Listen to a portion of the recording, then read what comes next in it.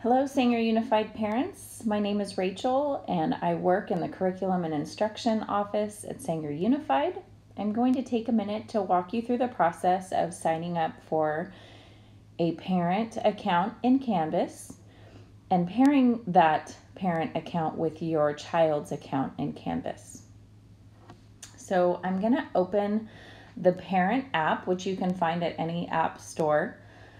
It's down here at the bottom. It's a white icon with a blue sunburst. That's the parent app. The white icon with the red sunburst is the student app. So I'm going to open the blue parent app.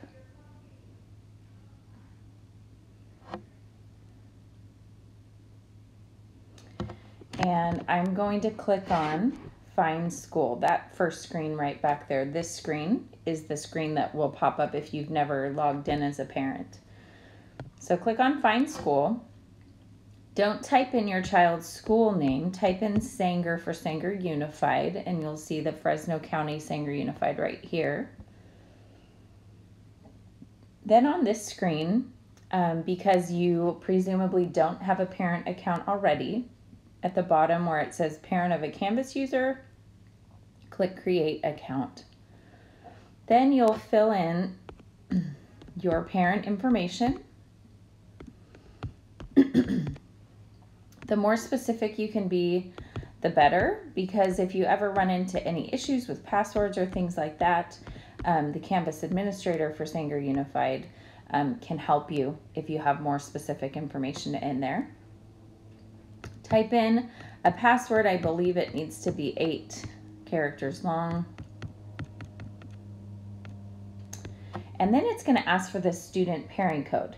Now that is a code that you can either get from your child's teacher or from a office staff member, a CSP, a administrator, an office manager, or you can actually get it with your child from your child's account. So I'm going to show you how to do that.